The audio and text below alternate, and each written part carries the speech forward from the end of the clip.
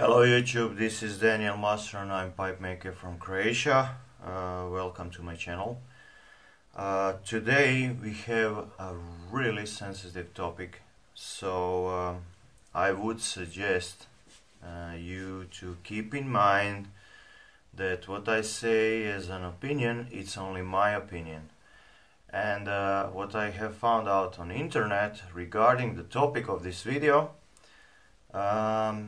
those are scientific data that I cannot argue about. So, without further ado, let's move into the video.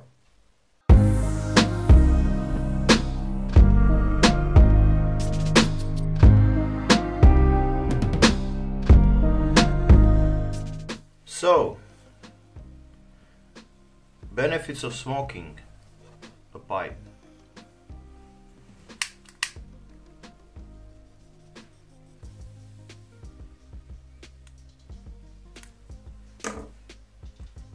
A pipe, if made well, it can help us slow down the speed that we are moving through this crazy world.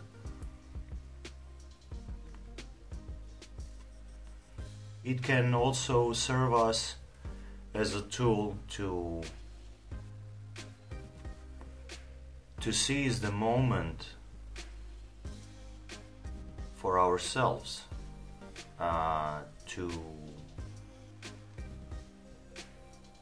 help us and allow us have some time for ourselves.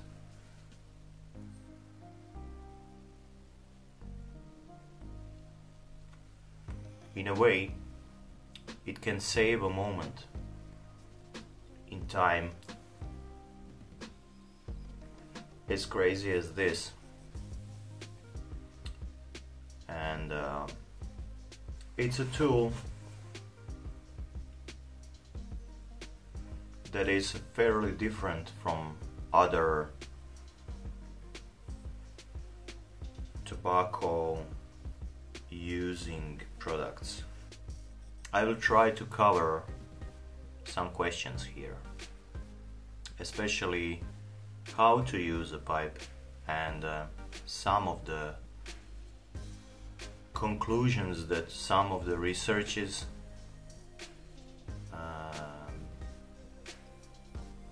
showed.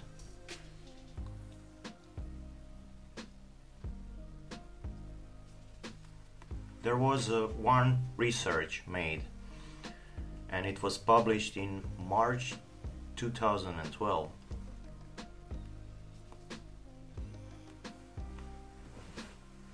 That actually concluded that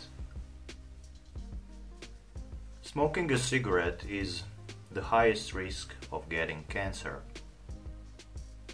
among all pipe smoking devices, let's say like that, or products. And after that came cigars, and after that snuffs and stuff like that, chewing tobacco. And at the last position there was pipes. Seems like pipes are the least problematic product related tobacco usage. And check out the researches in the description of this video. I will link them there so you can read about that. A risk of getting cancer is about 60 times higher than if you are using pipes. Seems like a risk of getting cancer when you are using pipes is around equal or even less than from non-smokers. That means if you take into account an average lifespan of a human being, right now it seems that if you are smoking pipes, you will actually live about 3 years longer than a non-smoker. How can that be?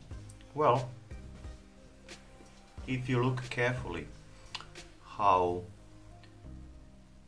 pipe smokers are smoking in compared to cigarette smokers, for example.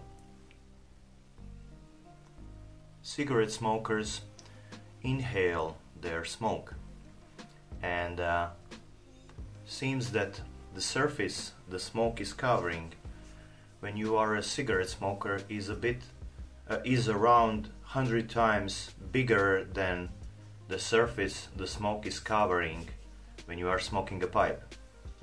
And that is in direct correlation with addiction on nicotine, because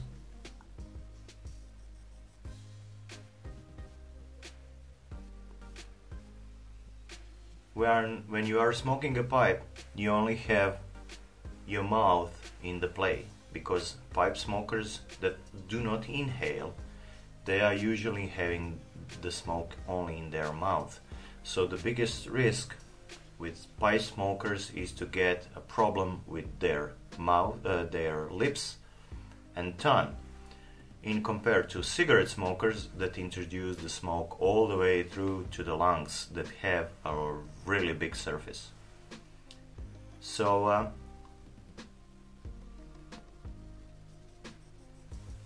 that is one risk, one problem. And the other problem is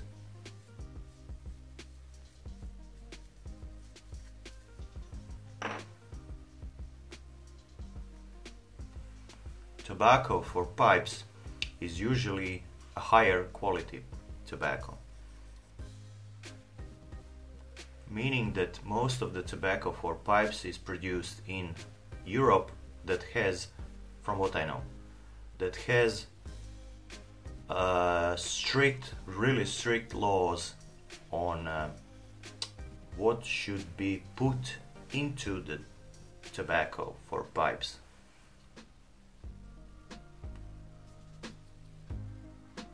I have done a little bit of researching and found out that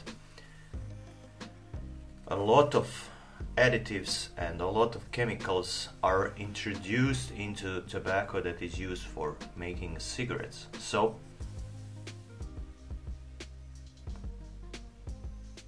when you are smoking a pipe tobacco, using a pipe, you are actually using a better quality tobacco. And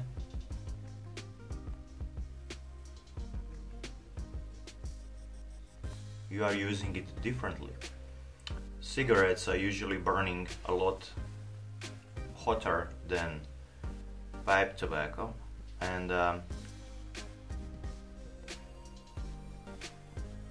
chemicals that are produced when smoking a cigarette are different from chemicals that are produced when you are smoking a pipe.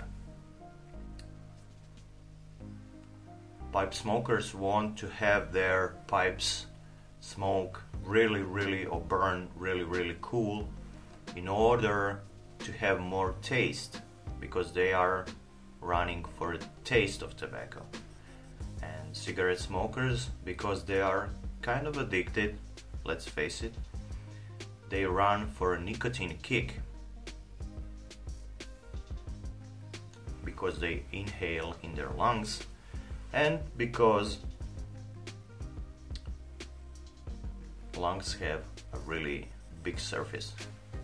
So what can we do to even more minimize the risk of cancer when you are using pipes? Well, we can, for example, maintain the dental health really well. We can go to dentists, check our mouth, check out teeth. We can go a regular checkouts of our whole body. Then what we can do, we can use high quality tobaccos. Not those that say perfect value, super whatever, you know. Use a branded tobacco that burns really cool for you and that tastes good for you.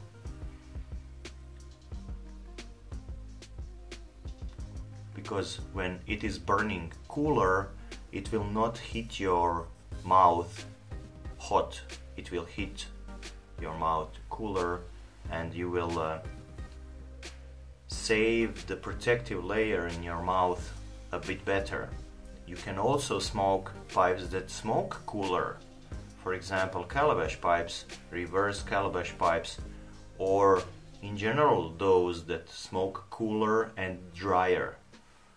What you can also do is to drink something while you are smoking, because smoking will dry out your mouth. So what is normal and considered okay is to drink a strong drink like brandy or stuff. That might not be the best way to do it, because alcohol destroys the protective layer in your mouth. So what you want to do is actually to drink a glass of water, tea, warm tea, not hot one, coffee or stuff like that, that is not so hard on your mouth to start with.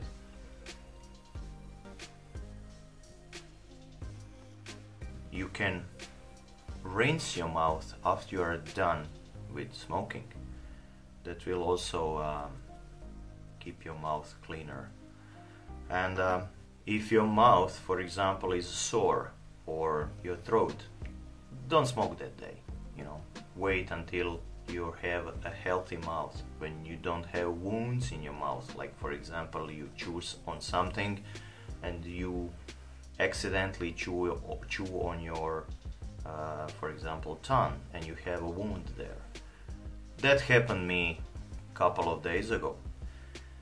So you don't want to smoke on those days.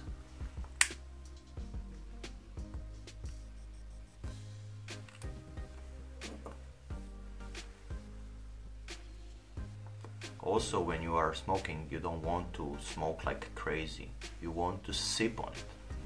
Not like I'm doing right now, because I'm talking and smoking, and usually my pipes go down when I'm talking and smoking, so I have to relight it a couple of times, which you want to actually avoid, because it will destroy the quality of your tobacco, and tobacco will lose the taste.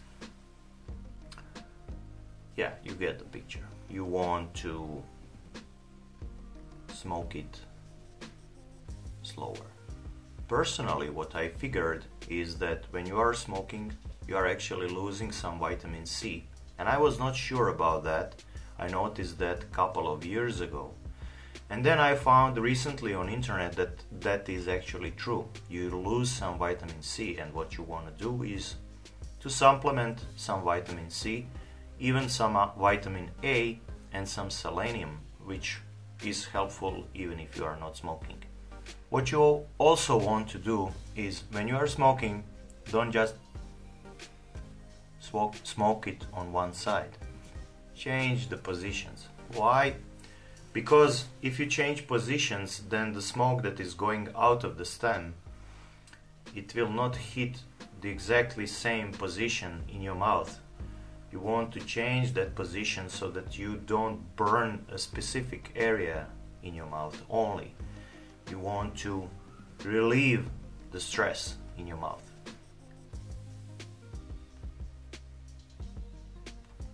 One of the suggestions is also not to smoke too crazy, you know. Don't smoke like 15 bowls per day, which is a lot. You want to be in between a couple of pipes per day. I'm personally using a pipe or two per day right now.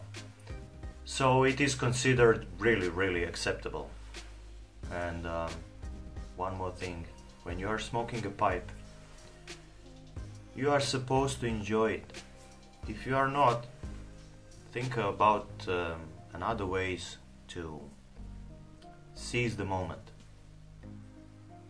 Like having a glass of wine with your wife or a man at the evening, you know, in front of the fire or whatever.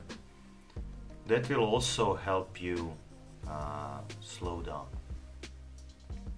And actually, a glass of wine is beneficial, even if alcohol is also kind of, poison. But that's how it is.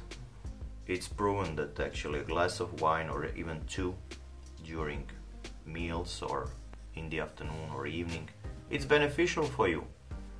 So why not a pipe? It can also be beneficial, in my opinion. One thing you want to consider also is that you want to keep your pipes clean. If you don't clean this part or inside, if you smoke it wet, then it can happen that you suck a little bit of that moisture inside of your mouth, and that moisture is mixed with nicotine and tars and stuff that are kind of nasty, that will destroy the taste of the tobacco, and also they are really, really bad for your mouth. So when smoking, try to smoke it dry. Try to smoke a clean pipe. Okay? Well, I think after recording this video for a couple of times now and deleting every one of those recordings, because the topic is really, really sensitive,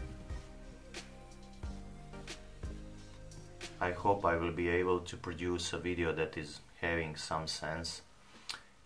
In any case, I hope you enjoyed this video, and if you do, please like, please share it among your friends, and have fun. Bye bye, my friends.